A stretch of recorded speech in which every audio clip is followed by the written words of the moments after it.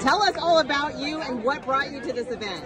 Okay, so I'm Ella. I'm from Jaywalkers Worship, and we're actually really good friends with Tanya Pruitt, who's putting on these Unite events around literally the whole entire states.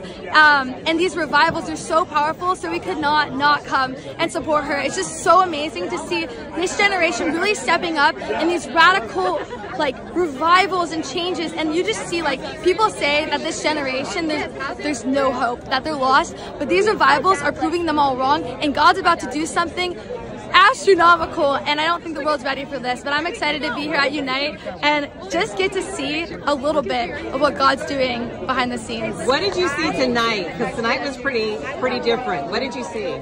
Oh my gosh, well, there was a part where he told everyone to stand up who really wanted to have that change and declare Jesus as King, and you just watched every single person in that arena stand up, over 2,000 people stand up, and I'm just there's so much hope for this generation. I'm so pumped, and I'm so happy to be a part of it and to just see it firsthand. Tell us all about you and what brought you to this event.